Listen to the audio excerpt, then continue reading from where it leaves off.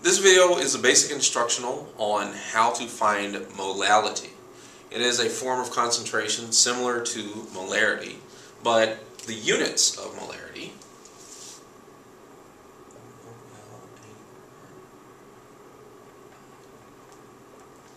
are in terms of moles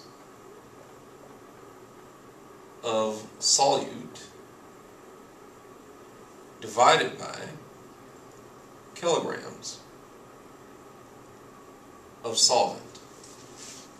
And so in order to properly use the molarity concept in problems, you will have to have a bit of flexibility in your unit conversions.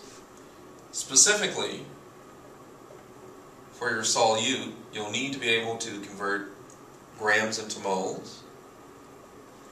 You may also be required to take concentration in molarity.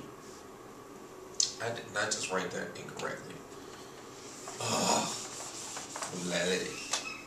Damn it. I hate it when I do that to myself. Okay.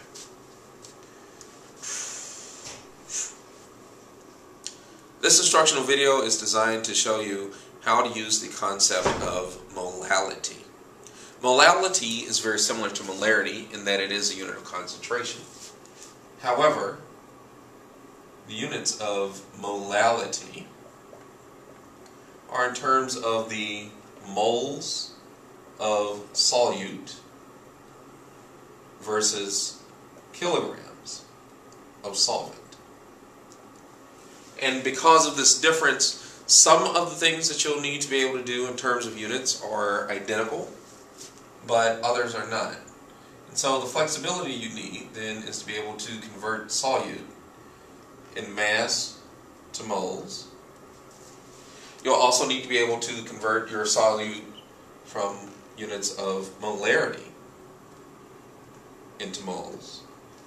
And you may have gas data such as pressure, volume, or temperature, and be able to convert that into moles as well. For the solvent, because it's in kilograms, it becomes important to be able to go from, of course, grams to kilograms, but more importantly, from moles to your kilograms, as well as from units of density into kilograms. Now, there are any of a number of other units you may have, but these are the ones that are most consistently used. And so if we look at the conversion and what data is needed, this can be a handy way to help solve those tricky word problems. So if you need to go from grams to moles, molarity to moles, PVT data to moles, and then your solvent conversion,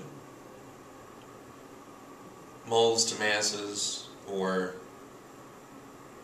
density to masses, then there are things that you're going to need. So from grams to moles, you'll need the chemical formula.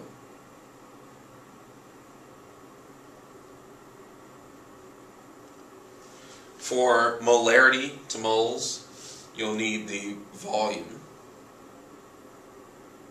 of solution.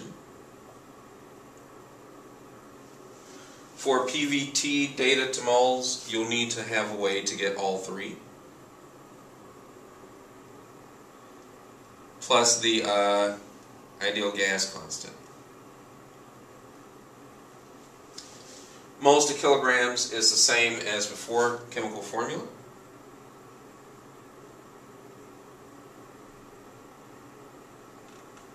And finally, density to kilograms, you'll need a volume. And so with this information and this sort of conceptual approach, it becomes straightforward to do all of the kinds of conversions necessary, taking those out of your bag of tricks, and find molality instead of our usual work done in molarity.